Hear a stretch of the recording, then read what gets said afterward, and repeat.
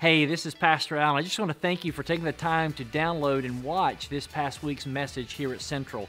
God's doing some amazing things here, and we're praying that God will take His Word and plant it deep within your heart, that you would become a greater Christ follower. We just want you to know that God loves you and that God has a plan for you. But here's what we want you to understand. You need to be involved in a local church. So we don't want you to use this as a replacement, but we want to use this as a supplement to your faith. If you aren't connected to a local church, we would invite you to come here at Central at any of our locations and get plugged in. Remember, you are loved at Central. Have a great day.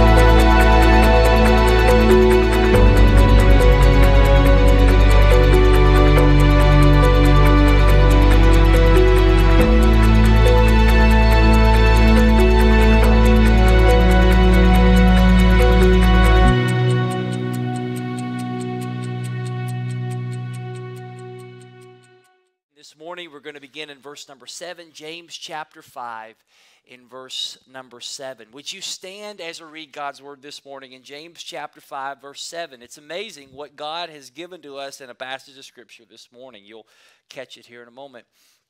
God says under inspiration, "Be patient therefore, brothers, unto the coming of the Lord. See how the farmer waits for the precious fruit of the earth, being patient about it, until it receives the early and latter rains. You also be patient, establishing your hearts, for the coming of the Lord is at hand. Do not grumble against one another, brothers, so that you may not be judged. Behold, the judge is standing at the door. As an example of suffering and patience, brothers, take the prophets who spoke in the name of the Lord. Behold, we consider those blessed who remain steadfast. You have heard the steadfastness of Job, and you have seen the purpose of the Lord, how the Lord is compassionate and merciful. Above all, my brothers, do not swear either by heaven or by earth or any other oath, but let your yes be yes and your no be no, so that you may not fall under condemnation." You may be seated. This Tuesday, the world waited with bated breath for the advent of Disney Plus.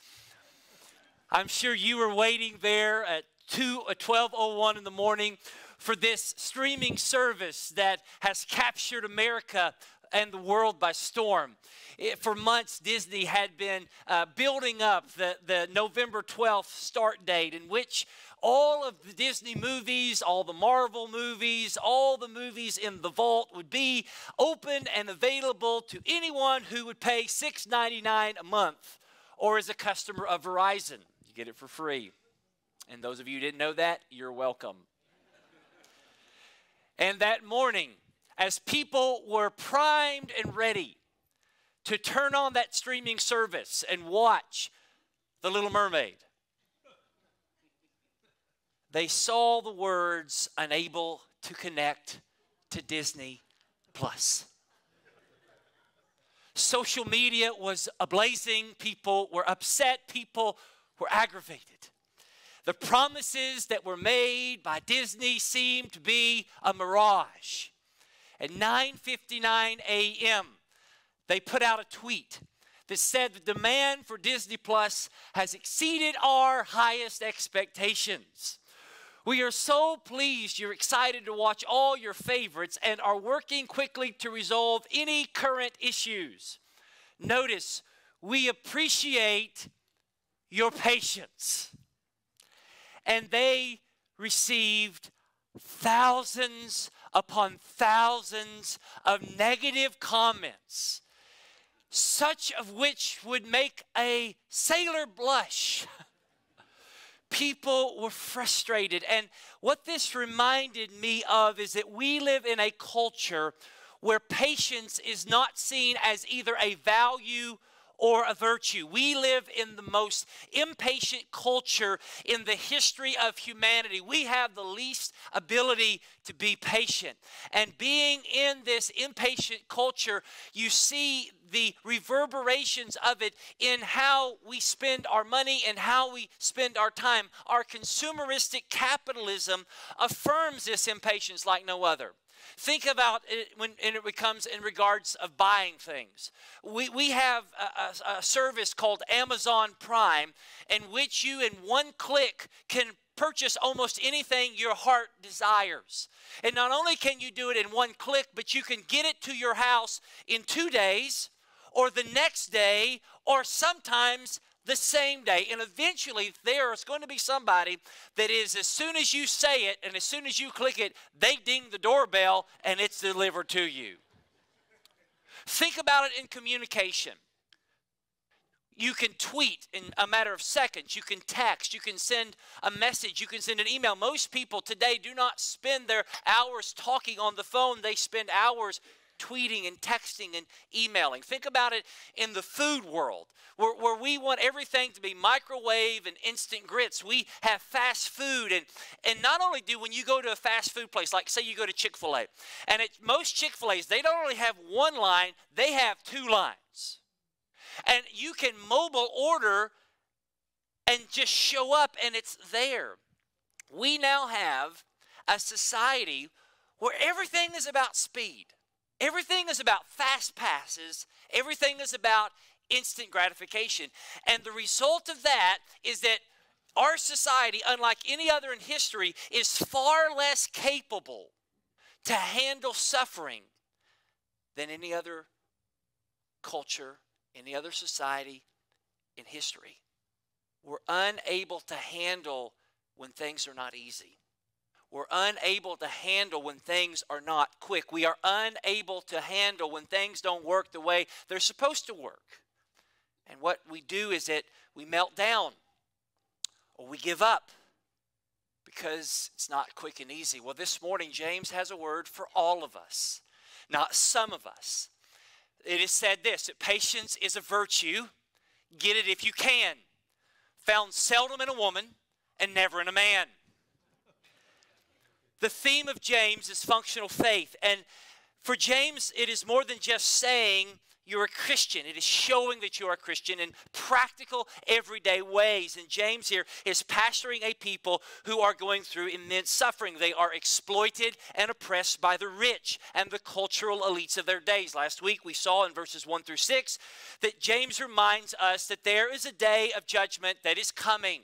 Those who are exploiting you, those who are hurting you, they will have a day in which God is going to make everything right. God hears your cries. He cares for you. There is hope. And now on the heels of this, he calls the entire church, all of us this morning, to patience. And he did this in the beginning of the book where he said, consider it joy, my brothers, when you encounter trials of various kinds, knowing that the testing of your faith produces patience, but let patience have its full effect, that you may be perfect and complete. So now it is as if he's in full circle as he's closing his book to these scattered, exploited people, this call to patience. So 3 things we want to look at this morning, and I pray that God, by his power, will give us all the ability to comprehend with all the saints what God wants for us this morning. The first thing I want you to see is the command for patience. He says in verse 7, be patient. That's not a suggestion. It is a command. Be patient, therefore, brothers. He is connecting verses 1 through 6 to what his command is in verse number 7 through this little word, therefore. The word therefore points to the past and tells us that this is now how we are to live in light of what we have just read in the past. That he's saying that considering the exploitation, oppression, and frustration you are facing, the proper response of faith is patience. So he's addressing believers. Here he uses the word brothers again. He's addressing believers, and he says, my brothers, have patience. And he uses this word patience in illustration form, but also he uses 2 Greek words to describe what he is getting at here in this command on be patient. The first word he will use in verses 7, verse 8, and verse 10, it's a Greek word, markothumia. And the word literally means long-suffering. Eugene Peterson, in his paraphrase of the scriptures in the book The Message, calls long-suffering, long obedience in the same direction. From this Greek word, markothumia, we get our word thermos. Now, I know that as Floridians, we probably don't, a lot of you don't have a lot of thermoses, but maybe some of you have thermoses. A day like today would be a great day to have a thermos. But I've been out in the woods when I was a younger lad, and we would go out and do certain things. Never would camp. I hate camping. But we would go out hunting, and we would go out doing fishing in the morning, and it would be kind of chilly, so we would have a thermos of hot chocolate or a thermos of coffee or whatever. And what a thermos does is this. A thermos does not allow the elements on the outside to affect the contents on the inside. That's what a thermos does. It keeps the elements from the outside to affect the contents, what's on the inside. And that's what he's saying here. He's saying someone is long-suffering is someone who has the ability to suffer long obedience in the same direction. The outside things do not affect the inside of the person. But then he uses another Greek word. This Greek word is found in verse number 11. It's translated steadfastness. And this word steadfastness can also be translated endurance or perseverance. It is someone who is not going to back down, but is someone who will remain strong under immense pressure. They are immovable. As one translated it, they are the standing man. So here he is saying, those of you who are going through suffering, those of you who are going through frustrating times, be patient, be long-suffering. Don't allow what's on the outside to affect you on the inside, and be steadfast, be immovable, stay the course, be the standing man. Tim Keller defines patience this way. He says that patience is graciousness and steadiness in the face of delayed gratification or disappointments in life. It is the inner conviction that no matter what is going on outside, God is in control and God is good. So here he says, be patient, therefore, my brothers, or be patient, therefore, brothers, until the coming of the Lord. This call for patience is not an indefinite call. It's not just to have patience forever and all eternity. He is saying here, have patience with the end in sight. For 2 millennia, the heart and the imagination of every believer has been set on the return of Christ and our complete liberation from sin, suffering, and Satan. And so here he is saying, you are not just to be patient forever. There is an end to your suffering. And it is a defined cataclysmic global event, the coming of the Lord. And what he wants you to understand is that you, my brothers, you, my sisters, are to be patient until this comes. But our suffering has an end date. Our oppressors will be judged, and our Savior will return, and he will rescue us. For the Christian, history is linear. We are not moving away from something, but we're moving towards someone, and that someone is Jesus Christ. What we are moving towards is the return of the King, because ever since the ascension of Jesus from the dead, and ever since his ascension on the Mount of Olives, believers have anticipated his return. Although they didn't know when, they always believed that it would be soon, because the Christian hope hinges on the second coming of Christ. So as we think of our glorious future in Christ, we keep what's going on the outside from affecting what we are feeling and thinking on the inside. And we keep on keeping on until he returns. So James is saying, listen, don't just have patience for patience sake. Have patience because there is an end that is coming. So that is the command. Be patient. Now, let's think not only the command of patience, but I want you to see the categories of patience he's talking about. How do we are to be patient? In what areas? Well, the first is the area of life. We're to be patient in life. He uses verse number 7, and he says this, see how the farmer waits for the precious fruit of the earth, being patient about it until he receives the early and the late rains. Here, James is speaking to a group of people who understood farming. Maybe you're not very familiar with farming. Maybe some of you are very familiar with farming. But those that were understanding of farming, and those of you that are understanding of farming, understand that to be a farmer means you have to be patient. Patience is not optional for a farmer. Patience is required. It is a part of the job description. And the reason why you have to be patient is because in James's day, all the farmer could do was prepare his field, sow the seed, and then wait for the crop to come. The farmer could do very little to manipulate the crop. That he could do very little to do anything to make it faster. All he could do is just pray and hope for the rain to come at the right time.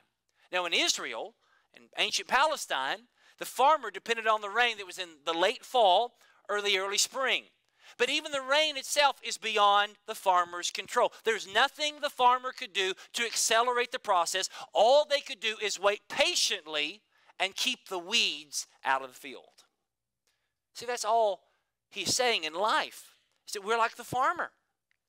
That we're like the farmer who while we are living our lives, we are waiting for God to move. That there are so many things that are outside of our control, but yet we ultimately know that God is in control. See, the farmer trusted and waited on the promises of God. One of the promises of God that God made to his people Israel was in Deuteronomy chapter 11, verses 13 and 14. Will not be on the screen. In which God says that if you will indeed obey my commandments that I command you today, to love the Lord your God and to serve him with all your heart and with all your soul, he will give you rain for your land in its season, the early rain and the latter rain, that you may gather in your grain, your wine, and your oil. So what James is understanding is that what the Israelites understood when James was writing to them, these ancient agrarian culture, they understood that there was nothing they could do to make the rain come other than trust God and be faithful to God and wait for God's good providence to come. So James says that's the same for you. You cannot make Christ's return come any quicker. You cannot manipulate your life in any way to bring about the ends that you necessarily see. You are just called to be patient. So he says in verse number 8, you also be patient, establish your hearts. That just as the farmer waited, he doesn't just wait passively. The farmer waited actively. He actively waited by keeping the weeds out of the garden. And so for us, as we are to remain patient, waiting for God's promises to come true, we are to establish our hearts. We are to not let our hearts be controlled by the circumstances or the situations of this life, but we need to have our hearts strengthened in and by the promises of God. So you have to work. He says in this verse, he says, you also be patient, establish your heart, for the coming of the Lord is at hand. The promise that we have is that God's coming, the Lord's return, is at hand. It is near. Now, for 2,000 years, people have been saying Jesus is coming back. And I don't know about you, but as a young person, I've always heard people say, Jesus is coming back, Jesus is coming back. And you begin to wonder, well, is he ever going to come back? And the Bible says here that his return is at hand, that is, it is very near. So what does this mean? Well, here's one thing I want you to understand, that Jesus' return is nearer now than it was yesterday. And right now, there is nothing that stands in the way for him to return. So what James is saying is that the reason that we can stand firm, the reason that we can have our hearts established is the nearness of his return. And so we wait. And while we are waiting, God is working in and through us to conform us into the image of Jesus. While we're waiting in life, waiting for what God is going to do, we see God moving in our lives. Through the trials, through the suffering, through the times of drought when we wonder, is God ever going to send the rain? And what God does in this time of waiting is he destroys the idols of our lives, and he tears down the things that we are putting our confidence in other than him, and he builds our confidence in him and his promises so that whatever he allows to come into our life, we understand that the only option that we have is to trust him and his promises. So he says, be patient in life, like the farmer is patient, waiting for the precious fruit to come. You be patient. You wait on the Lord. Again, that's antithetical to our culture. We want to make it quick, and we want to make it quick now. But James says, no, you need to be patient until the coming of the Lord. Establish your heart in the promises of God. You know, one of the reasons that a lot of us struggle with impatience is because we don't know the promises of God. Here he says, establish your heart, for the coming of the Lord is at hand. Establish your heart in the fact that God will do what he says he's going to do. So be patient in life. And number two, be patient with people. Verse number 9. He says, do not grumble against one another. Some people have a PhD in grumbling. Do not grumble against one another, brothers, so that you may not be judged. Behold, the judge is standing at the door. What do we often do when we're going through difficult situations? We gripe. We complain. We criticize. We assert ourselves. And here James says, don't dwell on those things where people have wronged you or things have gotten on your nerves. In our culture, if someone offends you, the natural inclination that we have is either one of two things. Either A, we go tell that person off, or B, and this is probably what most people do, is we get angry, we get upset, and we just gripe about them behind their back. That's the Baptist way. Right? James tells us to be patient with other people. Why? Number one, we're not that awesome. All of us have shortcomings.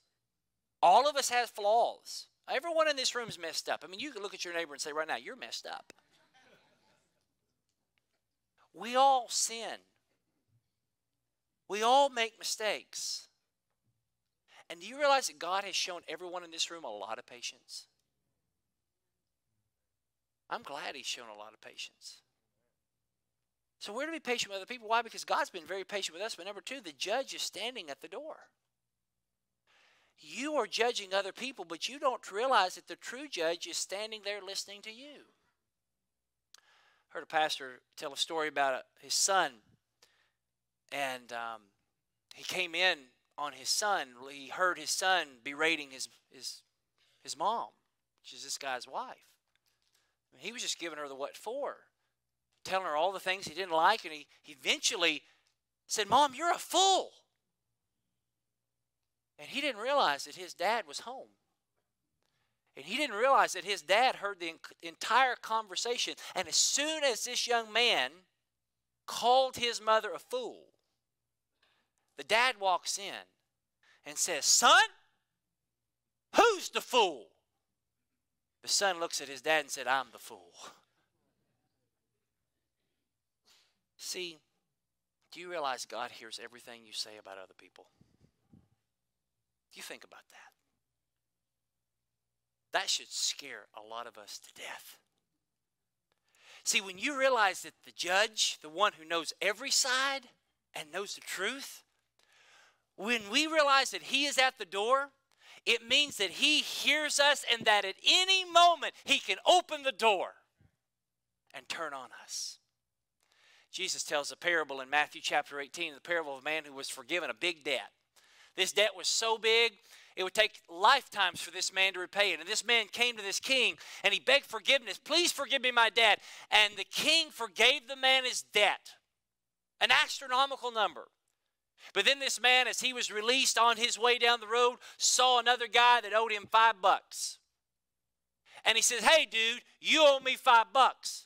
And the guy says, man, I can't afford to pay this. I can't afford to do this. And the guy said, all right, you put him in jail until he pays me my $5. And guess who heard about that story? The king who forgave that debt. And the king who forgave that debt brought that man in. And he said, hey, dude. So that's in the Allen version there. Hey, dude. Didn't I just forgive you all this? And here's a man that has wronged you in a very little way and you won't forgive him. You're going to jail. Do you realize that, see, God has forgiven us so much? And in the times where we're suffering and the times where we're upset, it is easy to grumble against people. But we have to understand that God has forgiven us so much, therefore we are to extend mercy to other people. The Bible says this, that above all, 1 Peter chapter 4, verse 8, above all, keep loving one another earnestly, since love covers a multitude of sins.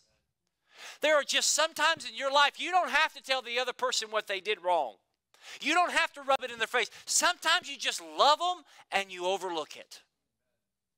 Don't grumble. Be patient. Be patient in life, like a farmer is patient, waiting for the crops to come. You be patient, waiting on the provision of God. Be patient with other people, realizing you're not that awesome, and that God is awesome. And He's at the door, and He hears every word you say. But here's the last one. Be patient in suffering. He says in verse number 10, as an example of suffering and patience, brothers, take the prophets who spoke in the name of the Lord. The kind of suffering he's talking here is not an ingrown toenail type of suffering. He's talking not about a slight by someone else or some disappointment. He's talking about real suffering. Some of the things that we bemoan is not really that bad of suffering compared to the rest of the world or others that we know. Here he's talking about real losses, real grief, and real pain. And he says, listen, you want an example of life, look at the prophets. These are men who spoke the word of God in the name of God, and they were opposed for it. They served the Lord, and they did not exempt themselves, and they were not exempt from suffering. He doesn't particularly identify one prophet. He just says, just take the prophets, because essentially this is true of all the prophets. If you read Hebrews chapter 11, you'll see that, yes, many of these great men of God and great women of God did great mighty things of God, but many of them suffered great things for God. People like Isaiah and Ezekiel and Hosea and Amos and Zechariah and Jeremiah all are examples of suffering and patience. I would encourage you, if you're going through a difficult season, read about the prophets. He says in verse 11, behold, we consider those blessed who remain steadfast. It goes back and echoes what he says in chapter 1, verse 12. Blessed is the man who, when he has went through trials, remains steadfast. He says, blessed is the one who remains steadfast. We consider the prophets, those who stood the test of time, those who continue to preach the word of God despite the oppression, despite the suffering, despite the pain. We consider them blessed. Why? Because they remained steadfast. They were unmovable. They were standing men and women of God. Doug Moo on this passage says to be blessed is not, of course, the same as being happy. Happiness normally suggests a subject, emotional reaction. Blessing is the objective, unalterable approval and reward of God. That we have, they were blessed. That they remained and went through difficult situations, and we consider them blessed because we know that God was using them through their suffering. You know, another way that you can be inspired in life is by reading those who have suffered greatly in church history. You know, we have, sadly, it's not very exciting for many people to learn history. A lot of people don't like history. They don't like to learn about history. They don't like to learn about historical people. But there are some great people in church history that have done great and mighty things and suffered great ways. And yet we look at them and say, wow, what a blessing they are. Do you realize if it wasn't for men and women before us standing and proclaiming the word of God, despite the suffering, despite the pain, you and I would not be here today? Let me give you an example of one great person of church history. His name is John Bunyan. John Bunyan was born in 1638. He was radically converted later as a younger man in his early 20s. And God called him into ministry, and he became a preacher. He was married, and his first wife, after they had had their fourth child, died. They had 4 children, and one of the last child was blind. John Bunyan soon would remarried, and during about 1660, there was a proclamation in England that unless you were a certain kind of Anglican preacher, you were not allowed, unless you were a specific kind of licensed preacher, you were not allowed to preach the gospel. John Bunyan was not a specific kind of preacher that the Church of England wanted at that time. And John Bunyan, who would just go out and preach the gospel to anyone and everywhere, he was told this: if you preach the gospel, you'll go to jail. So what did John Bunyan do? He continued to preach the gospel. He was arrested and put into prison. And he just married a young lady by the name of Elizabeth, and they had been married just a few months, and she was pregnant with their first child in this new marriage. And upon hearing the news of John Bunyan's arrest, she went into early labor, and the child died. John Bunyan would spend 12 years in prison. Do you know all he had to do to get out of prison? Here's all he had to do to get out of prison, is to say, I'll never preach again. If you read the letters that he wrote to his wife, Elizabeth, you know, one of the things that's remarkable is we tend to, a lot of times in church history, remark about how great the faith of the men were, but his wife's faith was just as equally great. Because all he had to do is say, no, I'm going to stop preaching the gospel, and I can go home and be with my children. And here is this woman, Elizabeth, who had 4 children that were not her own, and one of them was blind. And they lived in utter destitution, living essentially of the charity of other believers who loved them. And yet she said, I would never stop him from preaching the gospel, despite it all. And for 12 years, John Bunyan lived in that prison with patience until finally in 1672, there was a change in the law, praise God, and he was able to be let go. But in his imprisonment, those 12 years, he wrote 12 books, one of which is the book called Pilgrim's Progress, which is the world's best-selling book translated in 200 languages. And he, like the Old Testament prophets, never stopped preaching. See, many of us, when we're going through suffering, we need examples. We need to hear from people who have gone through things. And here James says, listen, you need an example of what to do? Look at the prophets. Look at the people of old who lived their lives by faith, clinging to the promises of God, waiting for the coming of Christ. And they were patient in life, and they were patient with each other, and they were patient in their suffering. Let me give you the last point, and that's the cultivation of patience. And here he gives us, I think, probably the great example that many people are aware of when it comes to this whole idea of patience. He says this in verse 11. He says, for we consider those blessed who remain steadfast. And he says, you have heard of the steadfastness of Job. And you have seen the purpose of the Lord, how the Lord is compassionate and merciful. Probably many of you have heard the story of Job. If you're new to church, maybe you've never heard the story of Job, and maybe as you read the Bible, you think it's a guy named Job. No, his name is Job. And Job was a wealthy man, a rich man. He served God. He was a godly man. He was a good guy. But yet he lost everything. He lost his family. He lost his fortune. He lost his health. He lost his wife. His friends came and stared at him for 3 days. And then finally, after those 3 days, they accused him of his sin. And they said, the reason, Job, you're in the condition you're in is because you are a wicked sinner and you need to repent. And Job sat there not having a clue what's going on behind the scenes, because what we know was going on behind the scenes is God said, hey, Satan, have you considered my servant Job? And Satan said, listen, the only reason he's serving you is because you bless him. You don't bless him anymore, and he'll curse you to your face.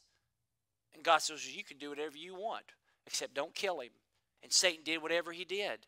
And as we read the text, we see that Job here sat in his own filth, sat in his own misery, lived in the pain and the hurt of his physical condition. And his wife looked at him, and her last words to him were, listen, Job, curse God and die. And what does Job say? He says, naked I came from my mother's womb, naked I will return. The Lord has given, the Lord has taken away. Blessed be the name of the Lord. And as you read the book of Job, at the very beginning, it seems like he starts great, but as you continue through the book of Job, it seems to go downhill. Because in the beginning, when Job goes through the crisis, he's saying, blessed be the name of the Lord.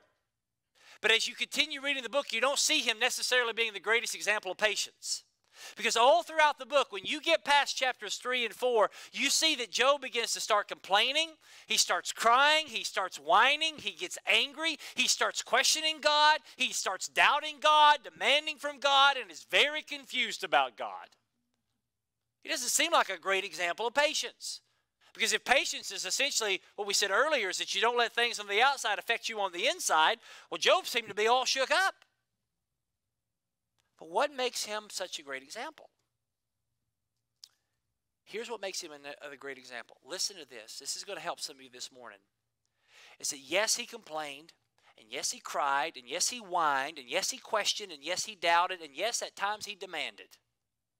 But he did all those things towards God. He never stopped praying. He never stopped. It's okay. It's okay to be honest with God. See, I want you to see 3 things in his life, in Job's life, that helped him with cultivate patience. Number 1, he processed his pain through prayer. He never gave up on God.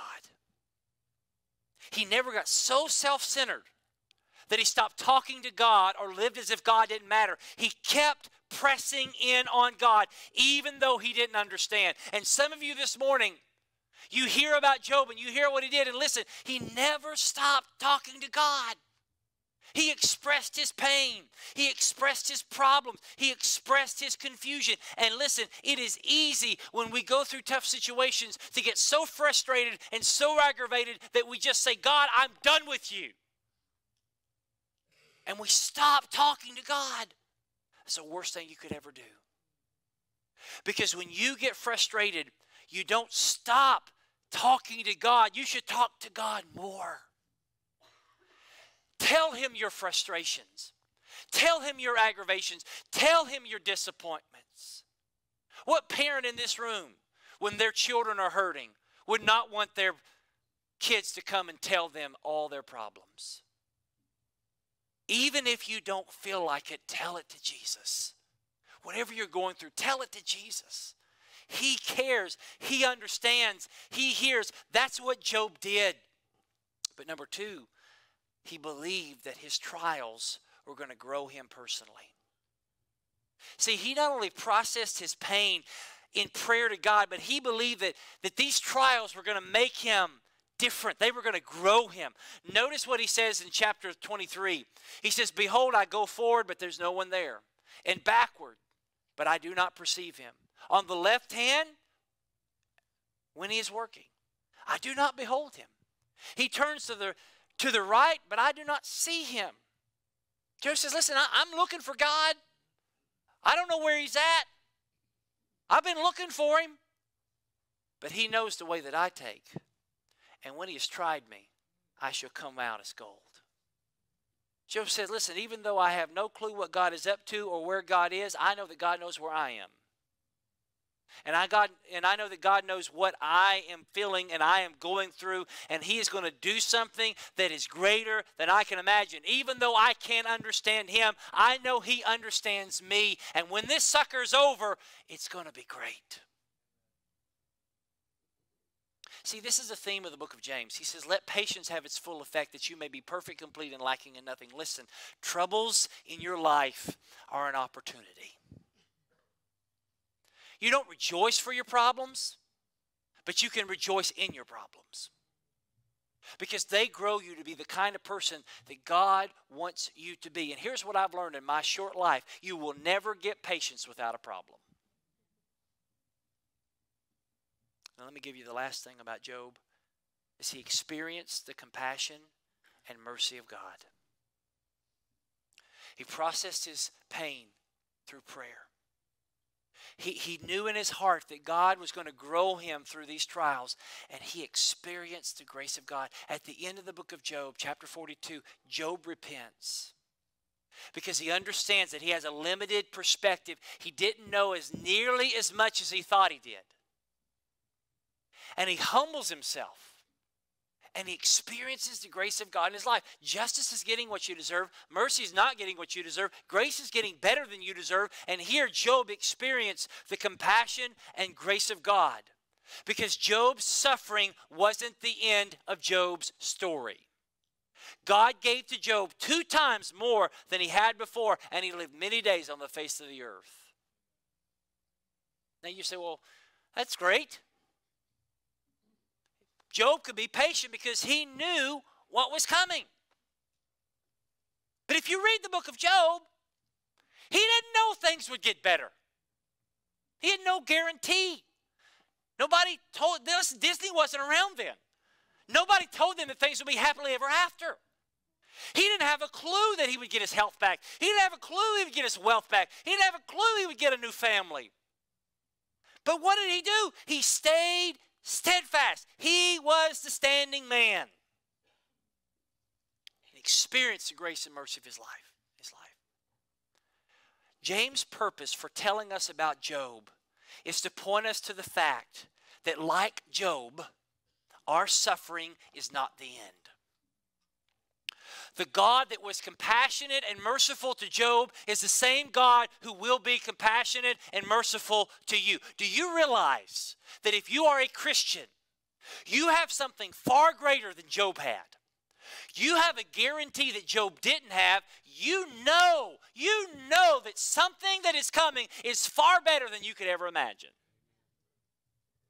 that our suffering is going to end. It is not the end of our story. That our hope is rooted in the promise of the second coming of Jesus Christ, and that God is going to make everything sad in our lives untrue. How is that possible? By the gracious, compassionate mercy of God. Because God has been gracious in His patience towards us. Do you realize how patient God has been with us and how patient He has been for us? This morning I read in my devotion time Hebrews chapter 12, where the writer says, looking to Jesus, the founder and perfecter of our faith, who for the joy that was set before Him endured the cross, despising the shame, is seated at the right hand of the throne of God.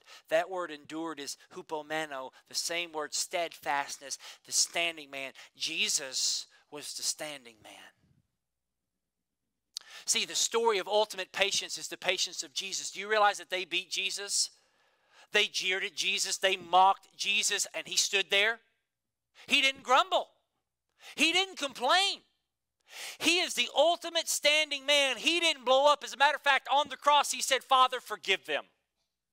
Here's the question. Why was He so patient? Why was Jesus on the cross? Do you realize that Jesus could have sent down the mighty forces of heaven to destroy everyone for all eternity and obliterate them in hell forever? Why was Jesus patient? For you and for me. He saved us through His infinite patience. And because He is patient for us, God the Father is infinitely patient with us, despite our flaws, despite our sin, despite our failures. And that's why the reason that we can trust Him is because of what He's done for us. That we can be patient for Him. Listen, we can be patient for Him because He has been patient with us. Now, I know this morning this is an exciting sermon for some of you. You say, Pastor, I don't like sermons on patience because I may feel guilty and might want to ask God to give me patience, then I'm afraid I'm going to suffer. Because you can't get patience without a problem. Listen, if you live long enough, you're going to suffer. You're going to have problems. The call to this morning is this, is listen, what James is wanting us to do is he's wanting us to work from the end. He wants us to work from the end to produce patience in the present. He wants you to see this morning, if you're a believer, that the suffering in your life is not going to go on forever. Have you ever just had a day like you wish the day would end? You wish the month would end? And maybe some of you this morning, you've allowed things in your mind to think you wish you would end. James here saying, listen, you don't need to end. Your suffering is not the end. There's an end that's coming. And he wants us to draw our attention away from the present circumstances and suffering to point us to the end. You see this all throughout the text. In the very beginning, verse 7, the second coming of the Lord, which is at the end of time. The farmer waits for the precious fruit. When? At the end of the harvest. The prophets who were in the end considered blessed. And Job was blessed at the end of his suffering. It's about the end. Let me end with this. I told you about Disney Plus. Well, we finally got it. We got it. I wasn't one of the people that cussed on Twitter. We got it because we have Verizon and we got it for free. So we finally got, I waited the next day to get it to see if it would work.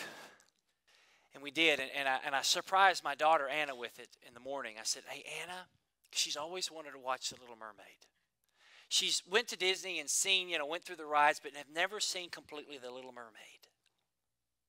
And so I surprised her with it. And I said, hey, I got a surprise for you. We got Disney Plus and you can watch The Little Mermaid. So there we were. She was in there. It was early in the morning and she was watching it. And I didn't get to watch the whole thing with her. But there she was in watching that movie, and it got to Ursula. Like, she just loves Ariel. And it got to Ursula, and it got to Flotsam and Jetsam. And she started to get scared. And have you ever watched a movie where you just get into the movie and you just you're right there with them? Like, I don't know about you. I do. I get right there with them. And she was scared. And the reason that she was scared is because she hadn't seen the end of the movie. But I had seen the end of the movie. Now, what I'm about to say is a spoiler alert. If you've not seen Little Mermaid, run out of the room right now screaming. At the end of the movie, Ariel and Prince Eric get married. Ursula is defeated. And everyone lives happily ever after. Just want you to know that. So happily ever after, they made a Little Mermaid 2. But because I've seen the end of the movie, I didn't get upset. I knew how it was going to play out. I could just enjoy the show because I know there's a happily ever after coming. Christian, listen. This sermon may not have given you much, but here's what I hope it gives you. I hope this is what you leave with. If you leave with nothing else, leave with this. If you're a Christian, we've seen the end of this movie, of your life, and it's a glorious ending. Jesus Christ paid for that ending on the cross, and he guarantees it.